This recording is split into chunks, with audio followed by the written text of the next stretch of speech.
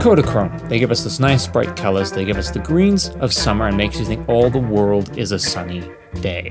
Those are lyrics taken from Paul Simon's 1973 track titled Kodachrome. It's pretty crazy to consider that a film stock can have such a significant cultural impact that it inspired not only a song about how great it is, but also inspired the name of a state park. Now, when you take into consideration that at the time of its discontinuation, Kodachrome was the longest-running film brand in the world, lasting 73 years, and that it was one of the best-selling photographic products and one of the most iconic of all time, it's not that far of a stretch of the imagination.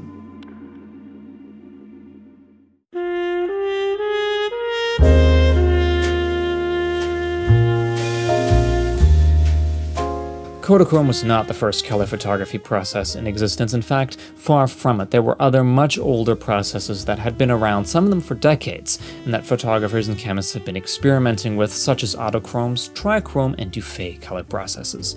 The problem with all of these processes is not only were they very, very clumsy, difficult to work with, and some of them requiring multiple exposures that had to be lined up again afterwards, leaving huge margins for error, they were very clumsy and did not deliver very good results.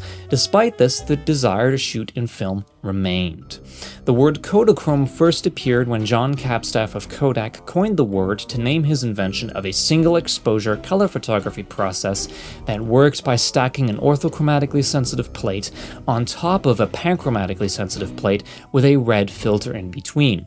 Once developed, the orthochromatic plate would then be tinted blue-green and the panchromatic plate would be tinted red-orange. These two would then be stacked and a strong light would be shone through them, which would project a color image with reasonably good color representation, especially for skin tones, which was rather surprising considering that it was only using two colors. However, it still wasn't perfect. Colors weren't 100% accurate. This product went on sale to the general public in 1915 and was later adapted to a cine film format.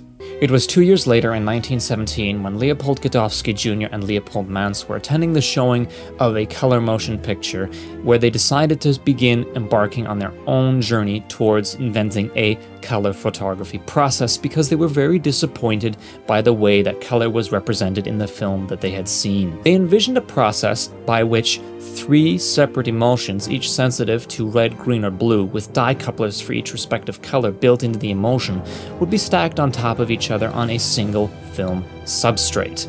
This would then allow for efficient developing of a single color image without the need for multiple exposures, while still representing the full color spectrum.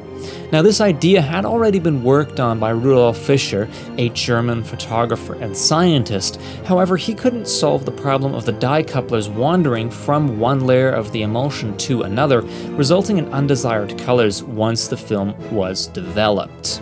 In 1922, thanks to an introduction from Mans' friend Robert Wood, Kenneth Mies provided Godowsky and Mans with a three-layer emulsion made to their specification, starting off Godowsky and Mans' relationship with the company Kodak. By 1929, Godowsky and Mans were running out of money and they still hadn't developed a viable product. Kenneth Mies invited them to join Kodak and to work for them, developing their product for the company. He offered to settle their $20,000 debt and to work at Kodak with a 3-year guaranteed salary, because Leslie Brooker, one of Kodak's scientists, had solved the dye coupler wandering issue. The dye couplers would be added to the emulsion after exposure and not to the emulsion directly, preventing them from wandering from one layer to another. After an extension of the project in 1933, and after nearly launching an inferior two-color product in 1934, Godowsky and Mans surprised everyone at Kodak by delivering the long-awaited, and not really expected anymore, much superior three-color version of their original idea. Which meant that finally in 1935, recycling the name that Capstaff had invented, Kodachrome arrived on the market as a commercially available single-exposure color photography product. Kodachrome launched in 16mm motion picture format with an ASA of only 10. The following year, in 1936, 35mm stills photography and 8:8 stills photography formats were added, as well as 8mm motion picture film. Kodachrome was an almost instantaneous smash hit, becoming the first commercially successful color photography product of all time. And boy did it ever deliver on its promise. It rendered naturalistic, good-looking colors with excellent contrast and sharpness without the need for multiple exposures or the use of filters. The original film was able to deliver its fantastic color reproduction thanks to the very complex development process called K11 process, which was a process that Kodak maintained an exclusive monopoly on. Every single roll of Kodachrome was sold with the development costs built in, as well as with the mailer that you could send it back to Kodak, where they would then process the film and send it back to you. Each roll of film cost at the time $3.50, which is about $60 to $65 in today's money, which is just absolutely astronomical. However, this would end in 1954, when the prices would be cut roughly in half after Kodak lost an anti-competition lawsuit against the United States federal government, preventing them from not allowing other photo labs to develop Kodachrome.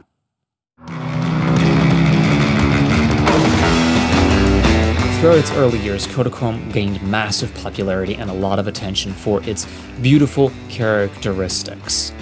Throughout the 1960s and to the end of the 1970s, Kodachrome came into what would be its best years. A massive boom in vacation culture spurred on the desire to photograph more of life's moments than ever before. Slide film was at its all-time high, and 8mm and Super 8mm home movie film was at its most popular.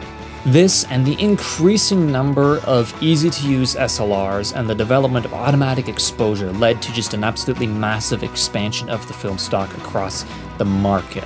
Photographers at home, as well as photojournalists and high-end professionals, loved Kodachrome. The film was used from capturing everything from baby's first steps all the way to the color portraits of presidents.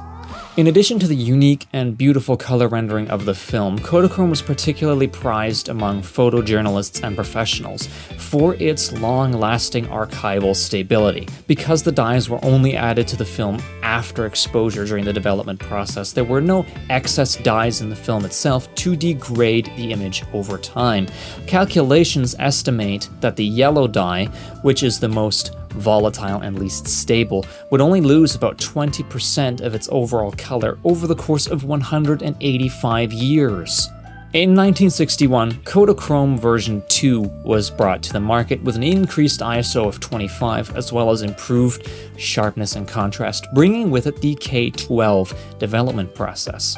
The following year, in 1962, Kodachrome X was announced with a new high speed of ASA 64. A few years later, in 1974, Kodak would revise the development process one more time, bringing it up to the K14 process, which would remain with the film until its eventual discontinuation. Kodachrome 2 and Kodachrome X were replaced with Kodachrome 25, 40, and 64.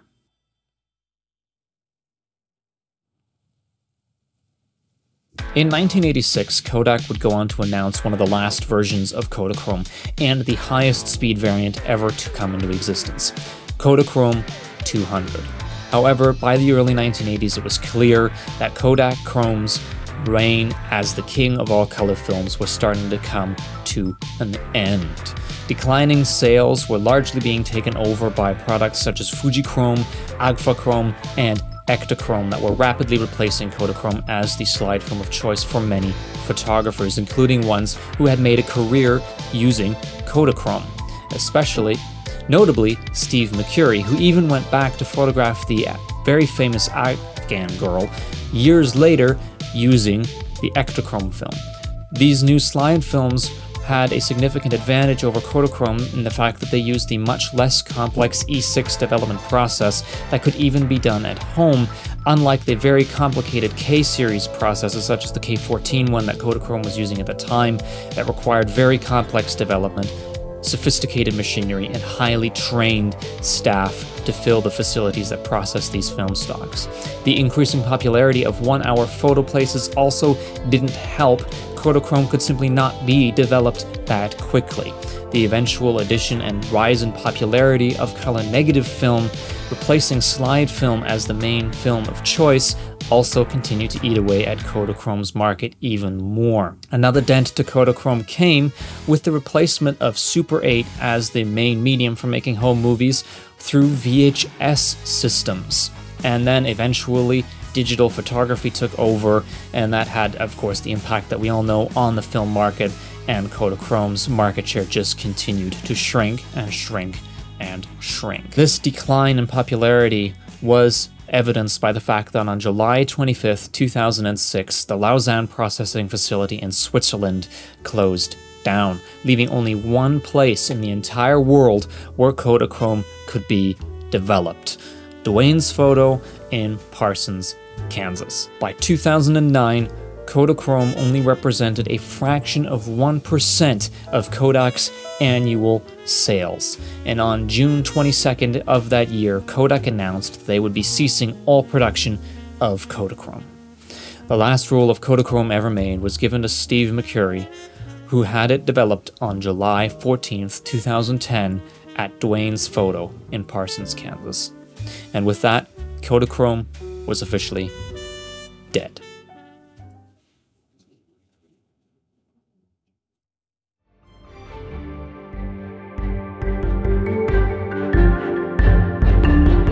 Kodachrome may have been discontinued for some time now, but with film emulation, it's still possible to create Kodachrome-like images digitally, using a tool like Dehancer. Dehancer is a film emulation plugin available for Adobe Photoshop and Lightroom, as well as Capture One and Affinity Photo. Plus, there is an easy-to-use mobile app for on the go available as well. The plugin comes with 63 different film and film print profiles, allowing you to realistically emulate a variety of different film stocks, including popular ones like Portra 400, Cinestill 800T, Ilford HP5, and of course, Kodachrome 64. The Kodachrome results in particular look pretty convincing to me. Not quite perfect, but certainly getting close to the look and feel of Kodachrome.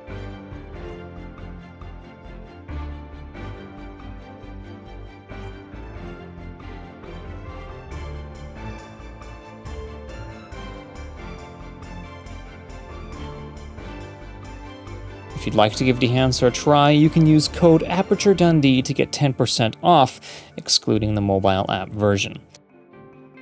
Thank you to Dehancer for supporting this YouTube channel.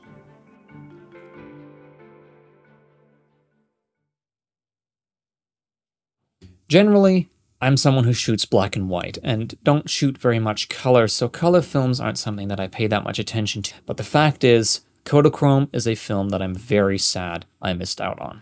Sure, you can still buy Kodachrome on the used market at places like eBay, stuff that's been unexposed and sitting in someone's fridge or freezer for a really, really long time. And you can definitely put it in a camera and expose it, but there's simply no way to develop it, unless you want to use one of the hacks that people have come up with to develop it as a black and white film, but I simply don't see a point. Unfortunately, I was still too young to really know or even care when Kodachrome was discontinued. Since its discontinuation, there have been a number of rumors about Kodachrome coming back, certain Kodak high-level executives dropping the odd hint here or there, especially with a lot of hope coming when Ektachrome was revived in 2017.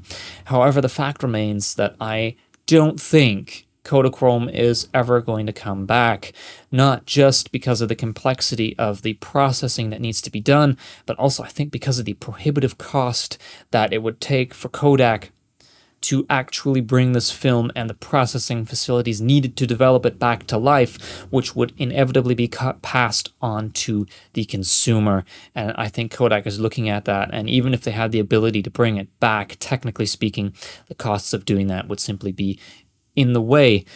It was expensive when it was first announced, and with film prices already being as high as they are for conventional film stocks now, I can't even imagine what a roll of Kodachrome would cost if they were to bring it back. But at the end of the day, it's sad that a film that was this iconic and had this significant of an impact on the 20th century and on the way that we now look back towards the 20th century is gone, probably forever.